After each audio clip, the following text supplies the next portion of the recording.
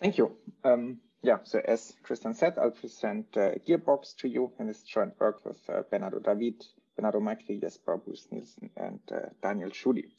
And so this is a talk about sharding. And so I assume most of you know what sharding is and why it's useful, but just to make it clear that we are all on the same page, I'll give a short introduction of what it is and why it is useful. So if you have a blockchain that does not use sharding, like Bitcoin, for example, the very rough high-level idea of how this works is that you start with a genesis block, you have a set of nodes, and then there's some way to select a node who will then make a block appended to the genesis block and include transactions in this block, and then all the other nodes will verify this block, and then this process just keeps repeating. There will be now possibly different node chosen to make another block, and then again everybody else will verify this block, and so on and so forth. Right, and so this means if we now double the number of nodes we have in the system, this will not change how the protocol works. Right, there's still one node being selected, and everybody else will verify that block. Right, and so this means that all nodes will verify all the blocks, right? And so what this means is basically if you keep increasing the number of nodes, this will increase the security, because now you will need to basically compromise more nodes to bring the system down, but it will not increase the efficiency, right? In fact, it will decrease the efficiency because of overheads in the protocol. And increasing security is of course very good, but at some point it's also enough, right? You probably don't need 10,000 nodes to verify the same block. And that's why the idea of sharding is to distribute the nodes into different sets. So in this example, we just split them into a top and into a bottom set, and then they essentially run their own blockchain.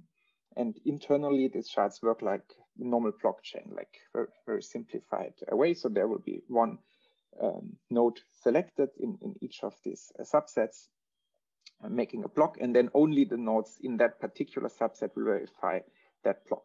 Right? So you essentially can then double the throughput, at least ideally, right? Because you have now parallelized this whole verification and block proposal process.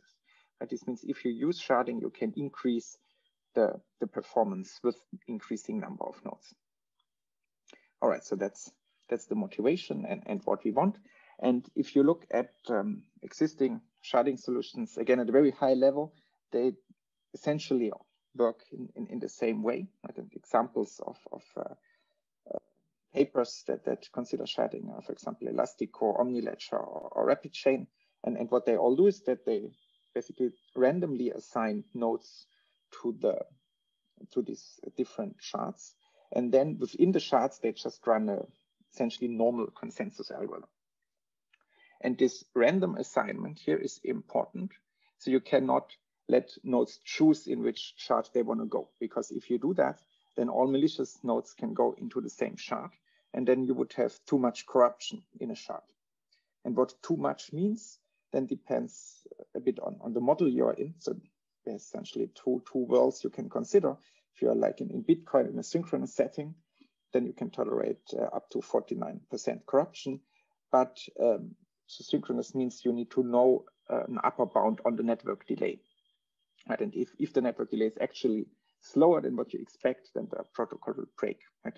Partially synchronous or even asynchronous protocols, they don't need to know such an upper bound, but they can only tolerate less than a third corruption.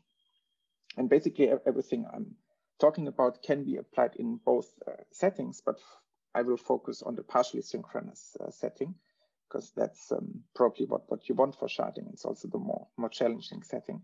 So we'll always consider the setting where you can only tolerate less than a third corruption. All right, so that's the very high level idea. And of course, there are many technicalities, maybe issues you have to solve in sharding, but at a very high level, that's how all the things work. And also what I should mention when I say less than a third corruption, if you're in a permissionless setting, you cannot just have like 1/3 counting the number of servers, right? Because someone can just spin up 1 million nodes on Amazon. So you could easily get the majority of the number. So you need to have some way to bind your protocol to a resource that is hard to clone. So Bitcoin uses proof of work. We will focus on proof of stake for efficiency. So whenever I say that, for example, 10% need to do something, that always means weighted by the stake. Right? So I will not go into details of how you do this, but I mean, there are also many existing approaches. A very simple one is called like follow the Satoshi. So Satoshi is also the smallest unit in Bitcoin. And what you can do basically, if you, instead of selecting a random node, you can select a random coin. And then the meaning of that is that the owner of that particular coin is the node you selected. Right? And by doing this, you basically can do a selection that's proportional to the stake the nodes have. But there are also other approaches, but yeah, I will not talk about this further. And another thing I don't really want to talk about is how to generate this randomness for assigning the shards. This is also basically a topic in itself, and there are different papers that discuss different approaches on what to do. And I mean, essentially with our setting, you can use most of these approaches. It doesn't really matter much. So examples of existing protocols that all essentially run some multi-party protocol among these nodes to guarantee that you get some random output that you can use for the node assignment without malicious parties being able to influence this randomness too much. So examples are, for example, Rand Hound, which is the one used by OmniLedger. There's also Scrape, and then more recently Albatross. And so in the paper, we use the formalization from Albatross, but it's not really important. We just assume for this talk that there is some randomness that everybody can access, and everybody agrees on which randomness it is. All right, so what I do want to talk about is how you can ensure the security within the shards. Right, so that is obviously important. And as I said, in the partially synchronous setting, you need that in all the shards, you have less than 1/3 corruption. And now if you select the parties in the shards randomly, how can you guarantee that it is always less than 1/3 corruption? And the basic idea of how this could work is that you need to assume in the total population, like strictly less corruption, say 30%. And that means if you now select a random subset, the expected corruption in that subset will also be 30%. Right? It's easy to see. And now if all the numbers are large enough, that you can use this bounds from probability theory, like the Chernoff bound, and will tell you that the actual corruption will be close to this expectation with high probability. Right? And how close and how high the probability depends on how big the numbers are. But at least asymptotically, you can use these bounds. But I mean, if we want to be practical, we also have to think about, okay, what are real numbers, right? Not just asymptotically, but how many concretely do we need to choose? Right? And that is essentially the main innovation of the paper to kind of optimize this number, right? Because if you now look at this example, say we have 10,000 nodes in total and 30% corruption, and we want that except with probability 2 to the minus 60, less than 1/3 are corrupted in the subset. What is the smallest subset that will give you that guarantee? Right? And the answer is it's more than 6,300. Right? And I mean that is a huge number. Right? This is not really practical. I mean you see that that's more than half of the total population, which is already big. So this is far from practical. Right? You don't want to do that. So how can you bring this number down? And I mean, one obvious thing that you can now say is, yeah, I mean, this 30% and 1/3, this is too close to each other, right? If you want to do something more reasonable, you probably can not tolerate 30% in total, but maybe a bit less, right? That's, for example, also if you look at the OmniLedger paper, in the examples they have, I think they also only consider up to 25% corruption. Right? Because just that the numbers get unreasonable if you have more corruption. And you could also say maybe 60-bit security is it's nice, but maybe also a bit less is acceptable. And you can again play with the numbers. For example, if you do this 25% and you say 40-bit security is enough for you, then you still need more than 1,300 nodes, right? So it's much better, but it's still, this is not what you want, right? It's not really practical. Right? So if you run some BFT with more than 1,000 nodes, it is not very efficient. All right, so what we want ideally, right? What the dream goal would be that we can be really fast, like much smaller shards, maybe less than 100 nodes, and we do not want to compromise security, right? We want to ideally have up to 30% corruption in the total population and still be fast. So can we do that? And well, if we fix the 60-bit security and the 30% overall corruption, there's only one parameter left to play with, and that is how much corruption you can tolerate within a shard. And then you can here see a plot of a graph that's on the x-axis basically telling you how much corruption you can tolerate in a shard, and the y-axis tells you how big the shards need to be to give this guarantee with probability 2 to the minus 60. And you see at the rightmost corner, there is essentially this 1/3, which gives you a number more than 6,000. But if you increase the allowed corruption, this graph is dropping quite fast, right? So if you are like with 44%, for example, it's already below 1,000, and it keeps decreasing quite fast. So if you could allow more corruption, then you could have much smaller shards, right? Which is not surprising, but now you're probably thinking, okay, that's nice and good, but we need less than 1/3 corruption, right? Otherwise it's not secure, right? And I mean, that is true, but not completely true, because what we can now do is we can bring in this safety-liveness dichotomy, which is mentioned in the title. And the idea there is that the security you can split into two properties. You can look at the safety and liveness separately, right? And safety means basically you don't make mistakes, so you will never confirm conflicting blocks. And liveness means you keep running, right? So if you submit a transaction, it will eventually get included. And you can now have two parameters, S and L, which will tell you how much corruption you can tolerate, such that the safety or the liveness is still guaranteed. Right? So if you have a protocol with the parameter S, then this means that as long as there's at most S corruption, the protocol will be safe. Right? Similarly for L. So that's what you can define. And now what you can prove is that in the partially synchronous setting, basically this works if and only if you have 2L plus S less than 1, and then synchronous setting L plus S less than 1. Right, so the synchronous, as I said before, we don't really consider here. But if you now look at this inequalities and plug in the numbers you know, right, the 1/3, for example, for the partially synchronous, then this is exactly what you get if you insist that L and S are equal, right? Because if you say I want both, I want to have safety and liveness, which is reasonable, of course, then you need less than 1/3. And for the synchronous, it's 1/2. All right. And now how is this useful, right? And you want normally both things. And also, I mean, how do you have a consensus that uses these bounds?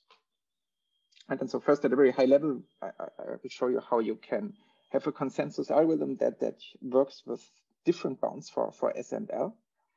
And this is just the high level idea. So assume you already have your favorite consensus algorithm that works normally with like equal parameters. And now you can just modify it slightly by saying to confirm a block, you now require 1 minus L signatures, where L is this liveness threshold.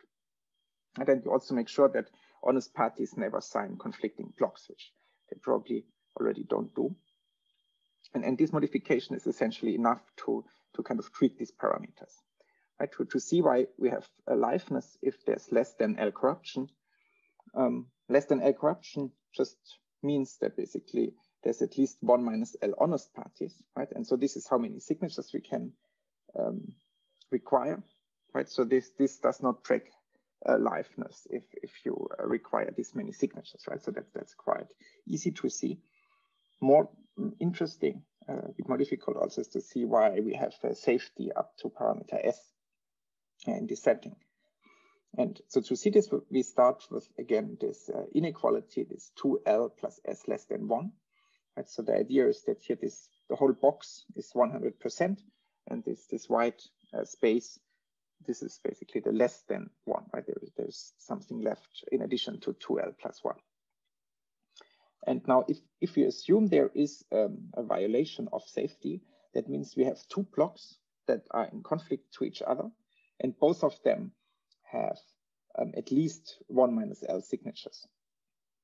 Right? And now if you look at the sets of parties who made these 2 signatures, if you adjust them into this illustration, then you see that the overlap of these 2 sets must be larger than S, right? Because of this wide gap, it's strictly more than S. So that means in this situation, there must be more than S parties who signed both blocks, right?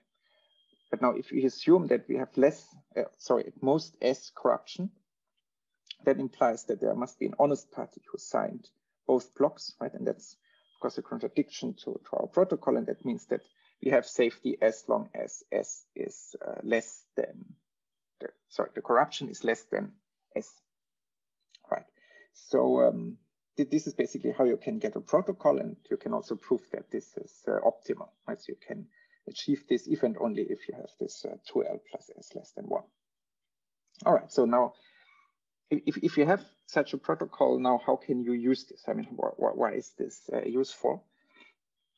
Now, an observation is, what does it mean to have 30% corruption, right? I mean, this is something that you want to tolerate in case someone is mounting an attack, right? It is kind of the worst case. If someone is really spending resources to attack you, you want to assume that he can at most acquire, say, like 30% of the stake, for example.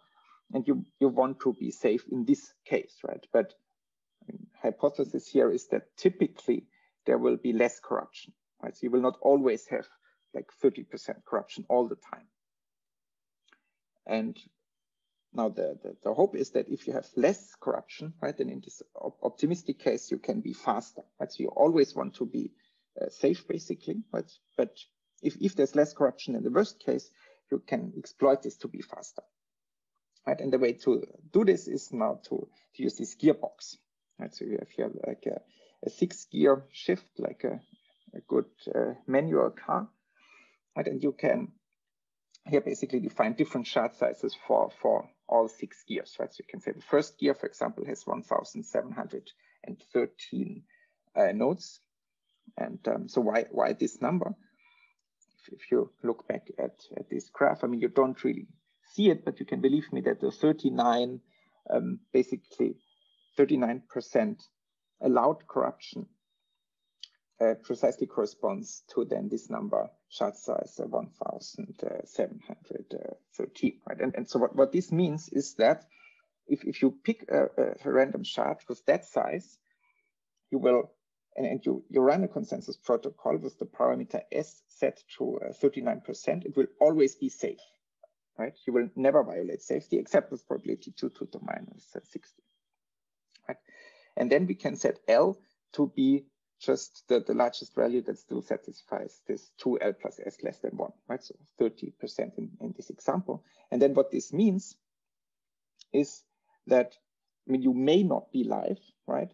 But if the overall corruption is at most L, then you can expect to be live, right? So there's a good chance that you are live. And you see, I mean, here we assume overall anyway at most 30% corruption. So even in the first gear, you are already significantly smaller shard than the more than 6,000 in the always live setting. And we are still always safe and can expect to be live. Right? And you see this the shards get much smaller if you now keep increasing this S and decreasing the L. For example, in the 6th gear, where you only have 51 shards, you can do this now extremely efficiently, right? And you will again, always be safe. And if you have less than 5% corruption, you will also be live with a good chance, right? And maybe in practice, you may often be in a situation with at most 5% corruption. That's maybe not completely unreasonable. Okay, but now again, there's a problem, right? That you want to be live, right? You don't want to be maybe live, right? And also you don't know how much corruption you have. So you don't know in which gear you should shift, right? So that seems to be an issue, that you don't know the corruption. And for that, the idea is that we can use a control chain that is basically just a special shard that is run slowly. This is now with the parameter S and L set to 1/3. So this will always be live and always safe, but it will be very slow, right? So this you can run with like the 6,000 nodes, a really slow but very secure chain. And then in addition to that, you run all the shards in different gears, right? And you can start them up in the 6th gear, very aggressive, and hope that they will be live. And then what the protocol will do, you basically just select now this 51 nodes, for example, in the first shard, and they will run this chain. And then in this example, every 3 blocks, they will send a heartbeat back to the control chain, which means they can basically just post this 1 - L signatures required to confirm a block on the control chain. So this basically tells now everybody that there is progress happening on this shard, right? And so you continue like this, and all the shards basically do the same thing, sending heartbeats every 3 blocks in this example. The 3 is just now an arbitrary example. Right? And then what is interesting now, what can happen is that there can be a shard now that just fails to produce more blocks, right? So there's a safety holds, right? Because we always have safety, but there's now a liveness violation. And this can happen. And now in the control chain, you see that there should have been by now a heartbeat after four blocks of the control chain, because that is running much slower, but there is nothing. So you can detect this, right? So that's the first step. You can detect that liveness does not hold. And so now the last missing piece is to fix it, right? So you know that there's a problem. Now you want to resolve the deadlock, right? And the way you can do that is basically you have to restart the shard, and you want to do 2 things, right? You want to shift down the gear. So you now want to increase the size of the shard to make sure that you have now a better chance of getting a live committee. And you may also want to increase the timeout, because another reason for timing out could be that the timeout was too small, especially in the partially synchronous setting. You don't even know how long it takes to transmit the heartbeat. I mean, in practice, that's less of an issue, but you essentially, these are the 2 reasons why it could have timed out. And now there's one complication in the restarting, and that is basically you need to, the new people who now start a new shard, they need to all have an agreement on what is the state of the shard that deadlocked. Right? And so what we'll do, that basically in the example here, there was 1 heartbeat for the green blocks, and then there were 2 more blocks, and then there was a deadlock, right? And what will be difficult is to have an agreement on these 2 gray blocks, because some people may have seen them, some people not, but it's unclear, but everybody can agree on the green blocks, because there was the signatures on the control chain, and everybody can see the control chain, and there's already an agreement on this. So what you can do is you can start the shard again with a new committee, and basically just remove these 2 gray blocks and start again from the green ones, right? And then hopefully you have shifted into a good gear, and it will keep running and everything is working well. And then if not, you just have to shift down again.